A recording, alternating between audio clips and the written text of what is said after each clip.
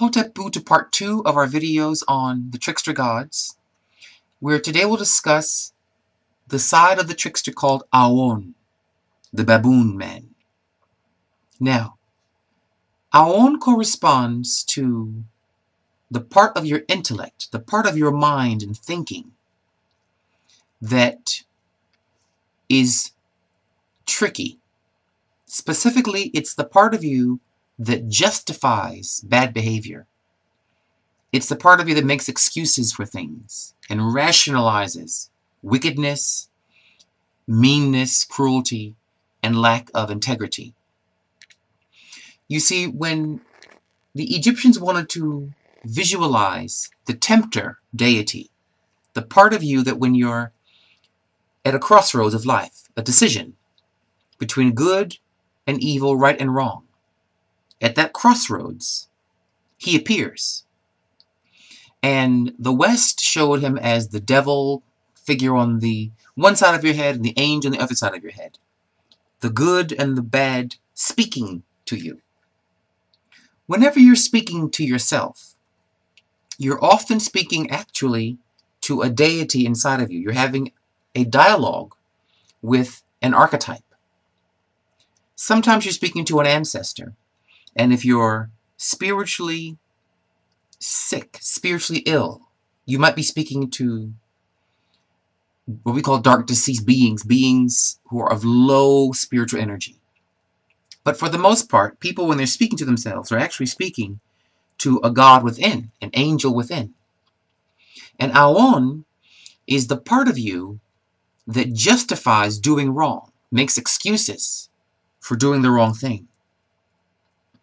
And so, he's tricky that way. He's able to spin something in a way that makes it sound good and makes it sound righteous, but you know it's dirty and wrong. Awon is the Lord of excuses in your life.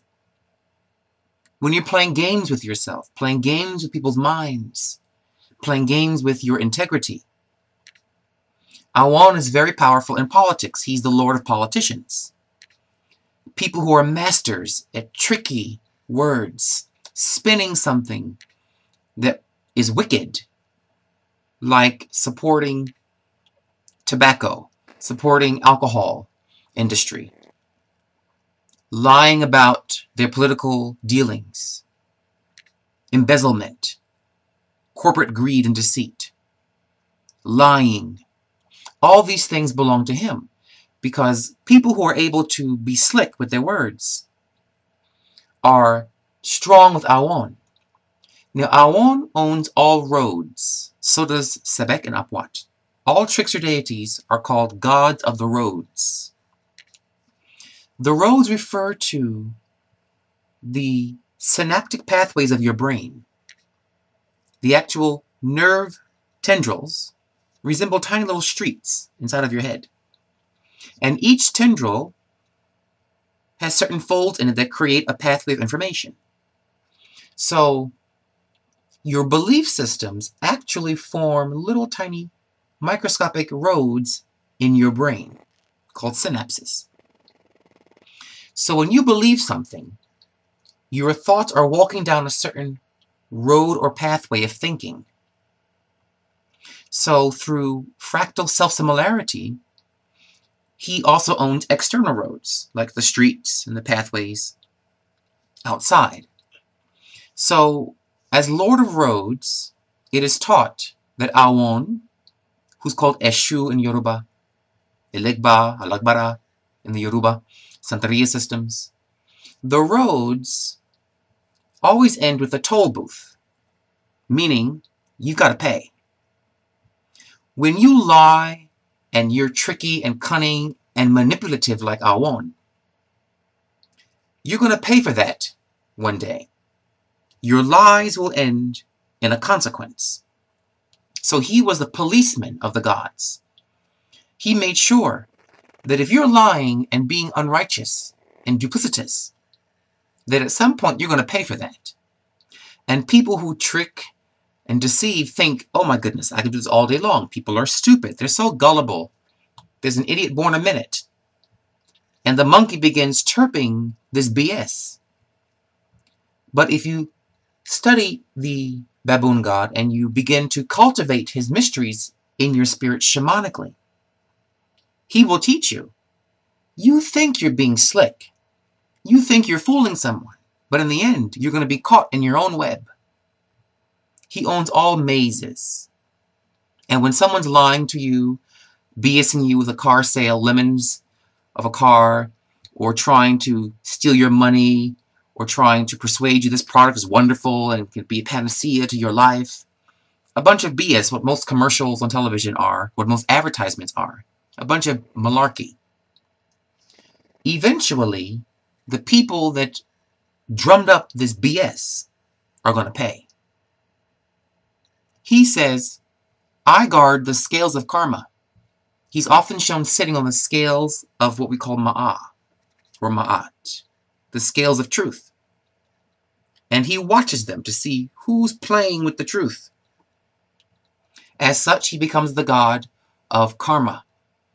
He is the policeman of karma.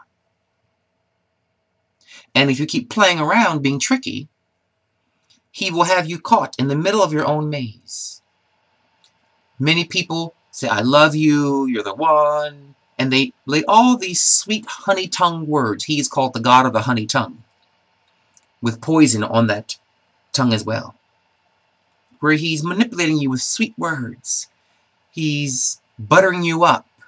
He is smoothing the way in order to strike, to manipulate you, to take your money, take your love, take your heart, and to work you.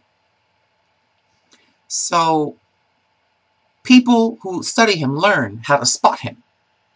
When you chant to him, you become immune to tricks. You become immune to liars. You spot them a mile away. You're not deceived by people's smooth words, their slick conversations. And you learn that if you're gaming in life, you're going to pay. But also, if you invoke him shamanically, if someone's trying to trick you, they have an immediate consequence. It's as if he jumps off of you onto them and it beats them, because baboons are very violent creatures when angered. In fact, the word for angry or for fury is shown as a baboon pounding a stick in the hieroglyphs. Which brings us to the other side of our own. He is your words, and he is a war god. He was invoked for war. This means that most wars, be they wars within your own mind, wars in your relationships, wars between nations, are first started with words. That words can cause great destruction. And if you're not careful, you can create all levels of war by speaking carelessly, by not thinking before you speak. As the god of ideas, concepts, wars are often fought over beliefs. He's the god of belief systems. So you have one system fighting another. You have Christians fighting Muslims. You have people who are democratic or Western people looking down on people who are indigenous, thinking they're primitive.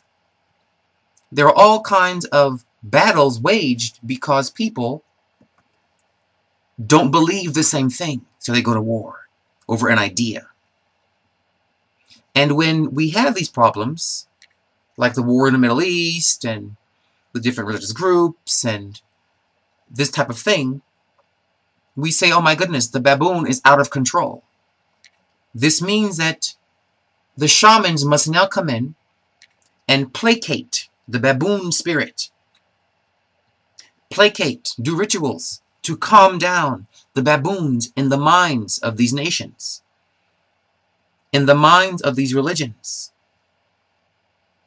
When the heteros attack the gay community, it's their beliefs are trying to attack our beliefs. So it becomes a battle of beliefs. So he's a very rich metaphor for how words and concepts and beliefs can create great havoc and chaos. Imagine having a baboon left unattended in your house. You go to work, you leave the baboon out of the cage, you come home, there's going to be a mess. If the mind is not disciplined, if the mind is not trained, it creates chaos. It's all over the place, it's babbling, it's unfocused, it's first here. Monkeys are never focused for long. So when the baboon in a person is not tamed, that person's mind can go crazy. The mind splinters, and at the extremum, it makes you schizophrenic. You have many separate personalities. Now, the baboon and all the trickster gods are called tricksters for one main reason.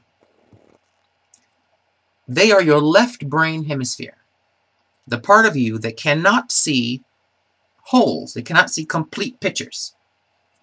So imagine you're looking at a mosaic, tiling on the floor of a beautiful, let's say, garden scene. Aon, Sebek, the trickster gods, will only see a tile, a blue tile. And they say that's a blue tile, it's 3 inches by 3 inches, and is made of a certain kind of material that's a certain weight and a certain index of hardness on the Mohs scale, and they'll go on and on and on about a lot of data about that one tile. But they'll never see the tile as part of a larger picture. So they'll see, oh, there's a red tile. They'll leave the blue tile and go to the red one and do the same kind of neurotic OCD focus on that one tile. The trickster gods trick you into believing things are not connected, that you're not linked to the earth, that you can support industries that poison the rivers and think you're not linked to that. Well, you got to drink that water. Or industries that create exhaust like cars and things. Well, you got to breathe that air. Or that by lying to someone over here on Tuesday will have no effect in your life a year later on a Sunday when someone lies to you. You see, the trickster has you believe things in life are not connected. Things in life just kind of happen randomly, like evolutionary theory, that, oh, it's kind of by chance that nature perfectly harmonizes all its parts, that animals adapt perfectly to their environment. You see, they cannot see wholes. They're not holistic. They're divisive. He's the god of racism, of heteroinsecurity, what some call homophobia, of sexism, or hetero-male insecurity. All the isms belong to him, because he's telling that person's mind, well, I'm different from that person. We're separate, you see. And that's true on some very simple level. But deeper, you're linked. We're all one. We're all part of the same field.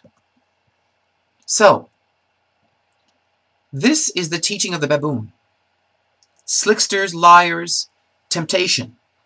And remember, when you're trying to justify bad behavior, you're going to pay. At the end of that road is a toll booth waiting for you. And the price could be very high. It could be going to jail. It could be losing your soul, losing your family. It could be losing yourself. So, learn to spot the baboon. Learn not to let your beliefs fight other people and create wars for no reason. Stop arguing so much. He loves to argue. And understand that the baboon should be squatting as he's shown in the picture here. Sitting, meaning the mind is tamed through meditation. Calm your monkey mind down by meditating, by breathing. He was the god who is shown with the moon oftentimes, reflecting the light of something greater. The baboon does not create his own ideas. He reflects that of other people's, of books, of information. But also, the moon means to relax and to go within to an inner yin lunar state of reflection. So may your mind learn to sit in reflection and to meditate. May you calm your thinking. May you focus your mind on the scales of truth. And may you flee from the lakes of fire of temptation and the lakes of deceit full of serpents of cunning. Long live the gay shamans of Egypt. Long live the golden beetle. Hotepu.